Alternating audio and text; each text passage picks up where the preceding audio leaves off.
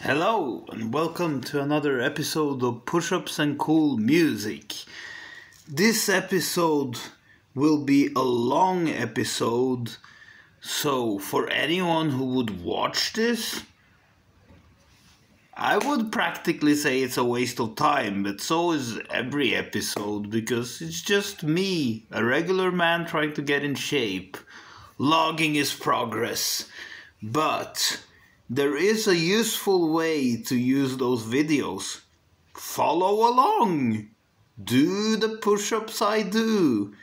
And feel what I feel. Or make use of my quotes. Or just start looking up Stoic and Zen quotes yourself.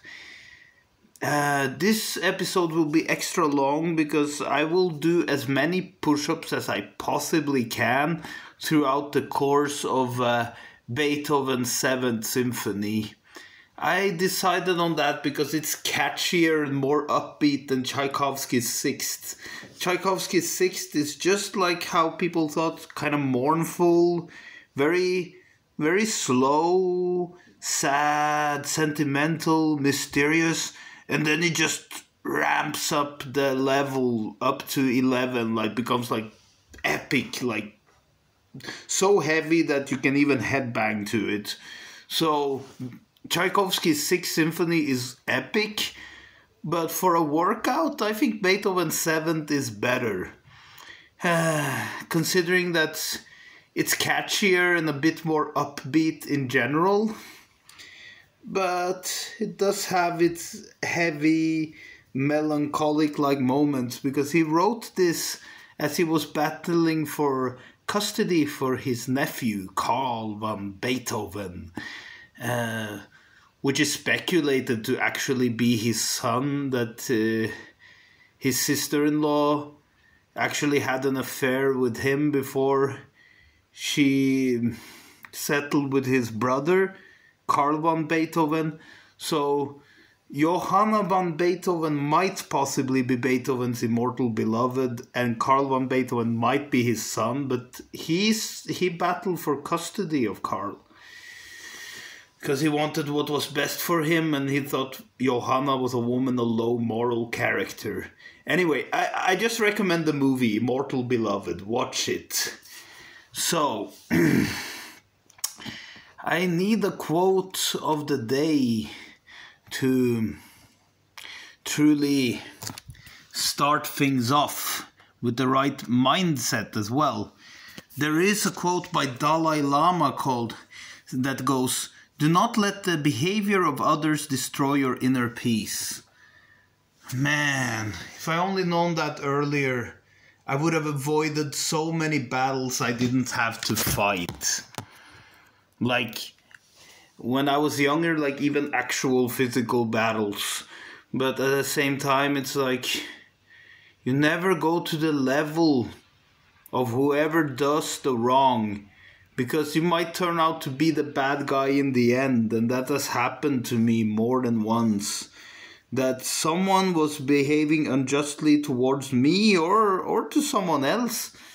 And my intentions were initially good, but then I realized what kind of toxic human being I have become because of this corruption.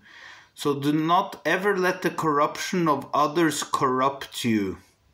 Always behave with the same rational common sense you have, even when people you think you trust behaves in a way that is not right. Or don't even justify revenge, no matter how bad the act of someone else is.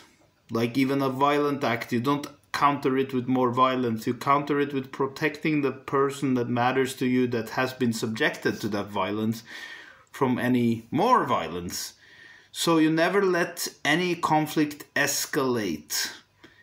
Never escalate the conflict. Be the one who diffuses it, who calms the conflict. So yes, do not let the behavior of others disturb your inner peace. So, and that is leading by good example. I can behave like a good man, no matter how others behave. I don't justify bad behavior by other people being bad. So never fall into that trap and I'll be fine for the rest of my life, despite what fortunes or misfortunes beyond my control might befall me. So, anyway, it's time to get ready for more action and less words in the form of push-ups and cool music, in the form of Beethoven's 7th Symphony, and as many push-ups as I can from me. And I'm gonna write it down on a piece of paper, every set I do, because I don't know how much I'll be capable of performing today. So instead of using the computer today, I use the phone, because I realized it has better sound and audio quality than my laptop. So basically my phone is possibly better than my outdated laptop. So let's put on Beethoven's 7th and start doing push-ups. Now I encourage anyone watching to follow along.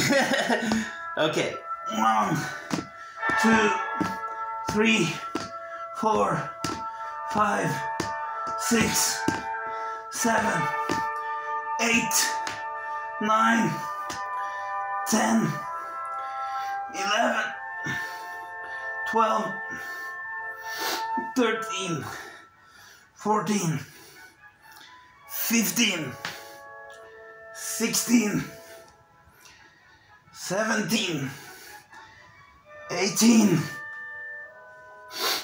19, 20, 21, 22, 23, 24, 25, 26, 27, 28, 29, 30, 31, 32, 33, 34, 35, 36, 37, 38, 39, 40, 41, 42, 43, 44, 45, 46, 47, 48, 49, 50, 51, 52, 53, 54, 55, 56, 57, 58, 59, 60, no, 61, 62, 63,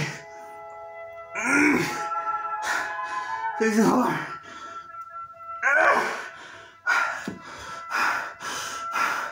65, 66,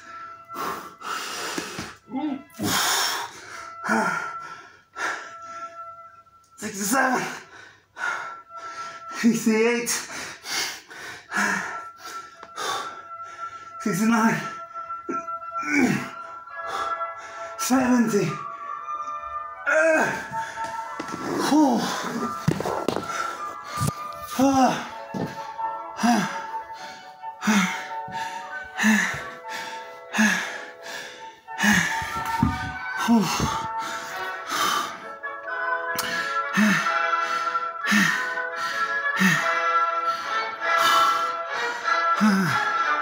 Beethoven's 7, man, it's so beautiful.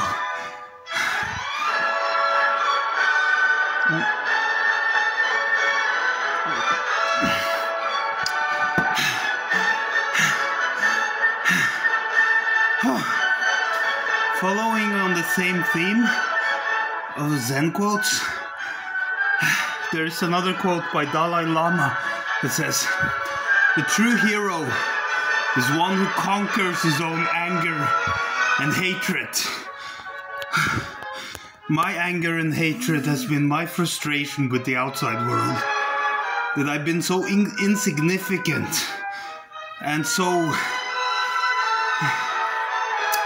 I've been an underdog for my entire life. And it's kind of been hard to fight it. And I've been bullied and I've had a very hard time existing in this world. Being misunderstood and basically just being a weird outsider. But now, through the correct type of thinking, I am managing the world. I'm becoming more sociable and happier overall. Also not based on others' opinion on me. I create my own path and my own reasons to be proud of myself. Like doing this push-up challenge.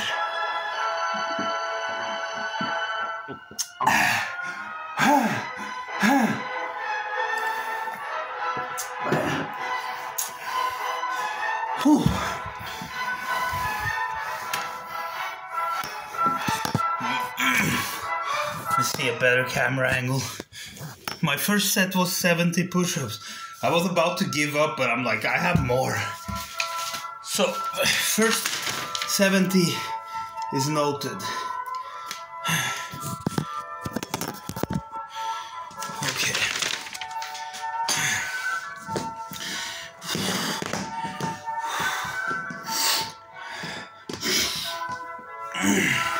Okay. 1, 2, 3, 4, 5, 6, 7, 8, 9, 10, 11, 12, 13, 14, 15, 16, 17, 18, 19, 20, 21, 22, 23, 24, 25, 26, 27, 28, 29, 30.